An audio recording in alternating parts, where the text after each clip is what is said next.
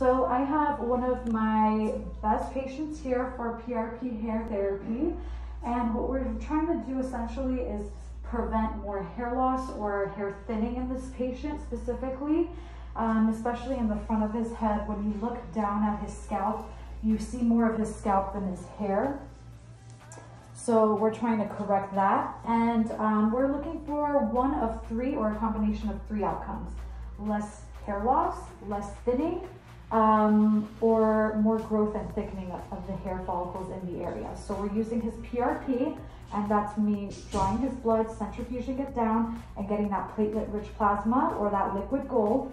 And I'm just injecting it back into the scalp to rejuvenate and help those hair follicles that are there to grow.